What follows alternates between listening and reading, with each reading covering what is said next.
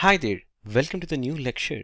This will be a very short lecture to learn about group policies and how you can analyze your current on-premises group policies within this short lecture.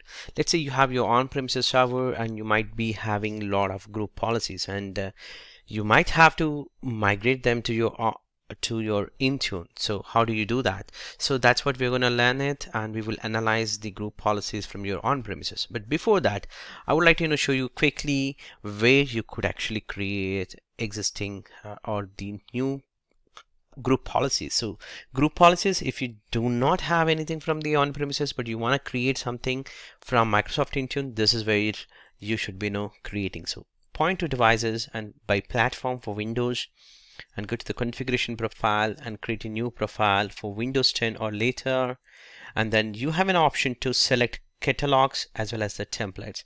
So I would recommend always go for settings catalog. This supports a huge number of almost 99% of all kind of group policies will be supported. But under templates you have an option. If you choose in any case templates, this is an old method. We would go to the administrative templates. It's very similar, tested fully. Of course settings from the catalog also tested, but this is very recently got generalized or general released. Earlier it was into the premium or a preview. I'm sorry, it was in a preview. Now it is a general, but most of the settings are available under settings catalog. So I would recommend you always try to check in under settings catalog, and then you can give your group policy name. For example, I want to work with Windows updates example. So you give that name and a meaningful description, and then click on settings. This would search here. For example, you can Windows updates example, or you can hit a search, or you can simply navigate based on Windows settings here, just like your local group policy, similar administrative settings, and then control panel, all of that settings will be available. Or you can simply go ahead and search. If you know the settings, you could simply search here, so that would actually appear here. So in my case, I should able to see some of the settings in a minute or so. Yeah, there's nothing coming, so there's something wrong in my search. So let me search it. Update. You see a lot of update specific are there within this. Windows update also will be there, and you should be able to look for Windows update for business or whatever that specific settings that you want to configure. You should be able to do it. For example, I can select this, and then it will come up under configuration settings. You give that value and then configure and assign to a specific group, and you can apply your filters. So this is how you would actually apply. This is the normal method, but let's have a look on your on-premises configuration. So that's the main key for this lecture. That's what we're going to learn within this lecture.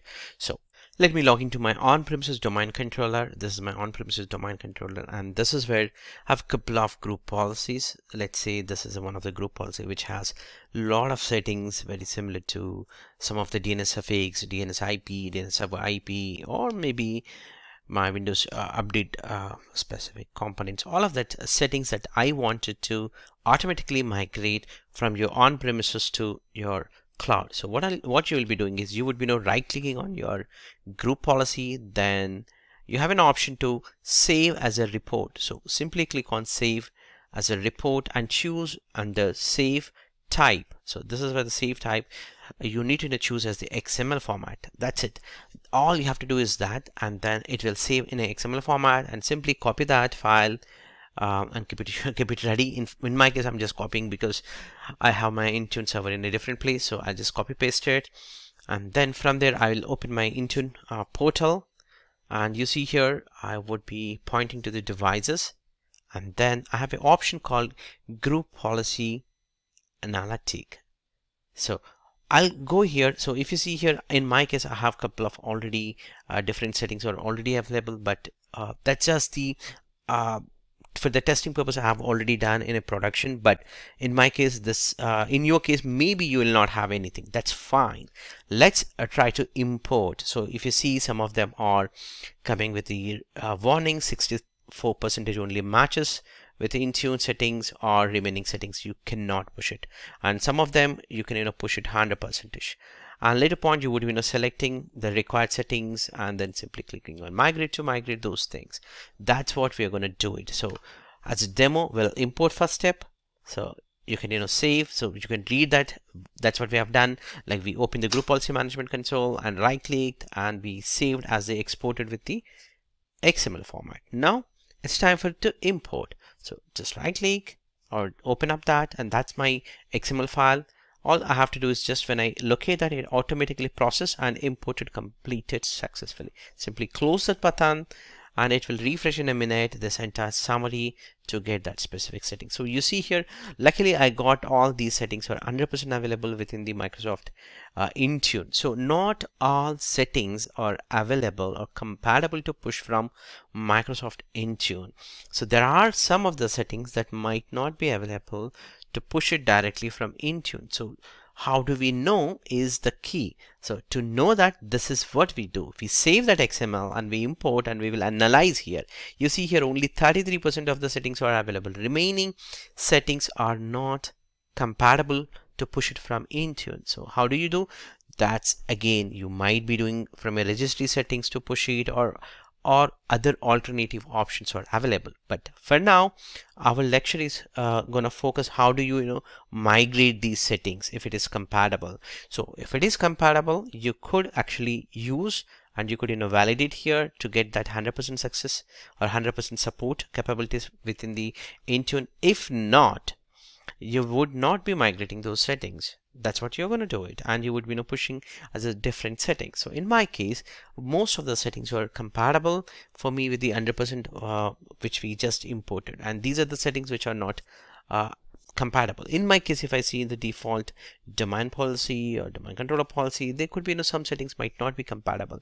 If you see here, I wanted to showing here some of the password age setting is compatible. Max ticket age is not compatible because those are related to the Kerberos specific settings, and that cannot be pushed here with the MDM. So if that's not possible, what we'll be doing, and if you see here, the settings that are not supported, you cannot migrate them, right? But the settings that are supported, you just have to select and then click on migrate option. That's it. And then it will give you an option.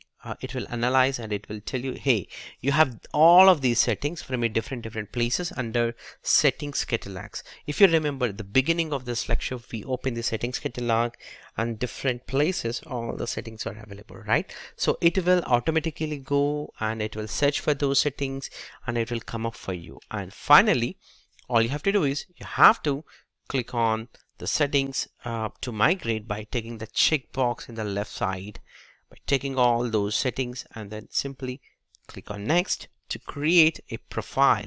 So this is what it's going to do, all these settings with the values, and you can give the profile configuration. So in my case, I can give here something like, since it's a test policy, I'm just giving as a random name like GPO migrated with on-premises GPO name, so that I can easily identify my on-premises GPO name, and also meaningful description. Then click on next and simply target for the required group. Of course, you could choose your filters also and make sure that you target to the right audience. That's what you're going to do it. So in my case, since it's a simple setting that I wanted to apply for my help desk users, I might be searching help desk specific users group.